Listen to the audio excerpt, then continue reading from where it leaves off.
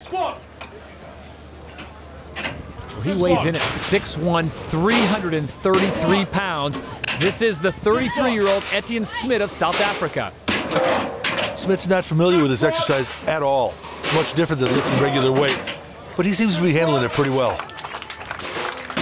This fifth rep, 750 pounds, Kaz. He makes quick work of that. He looks good.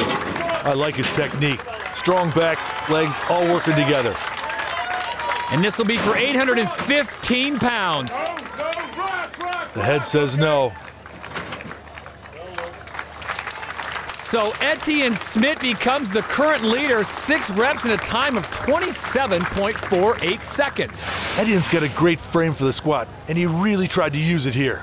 He powered his way through the 6 reps. With a combination of leg and back strength, he punched his hips through just when he needed them.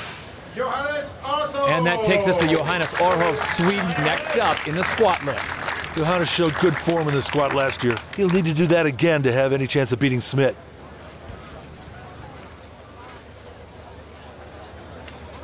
When you're ready.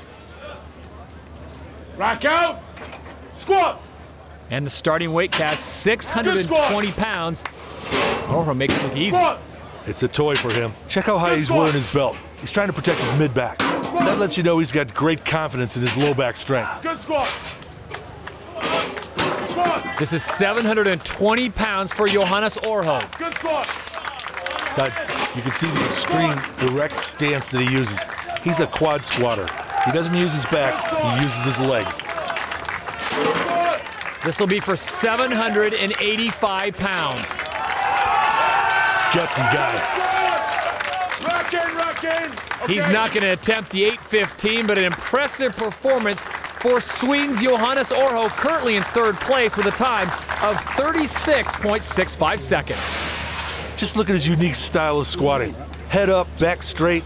This is a true powerlifting technique, built from many hours of squatting in the gym.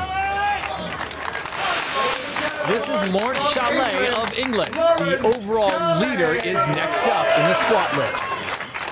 I love the way Shahlaei attacks the squat. He's so explosive in this lift. Rack out. Squat. Good squat. 650, a piece of cake for him, Kaz. Good Sure squat. is. Nice hip power. He's got really good leg drive. Good squat. Squat. No problem with 720. Now he goes up to 750. Look how he keeps his back nice and straight. It's really a great position and very efficient. Good at 785, so only 1 to go. This will be for 815 pounds. That's one tough strongman, Todd. Press down. These are the strongest legs, baby. When in fact, it ain't bragging. Your winner, Laurence Shahlaei, 7 reps in an impressive time. Well, I'm not going to argue with Laurence. That's over 5,000 pounds lifted in under 36 seconds.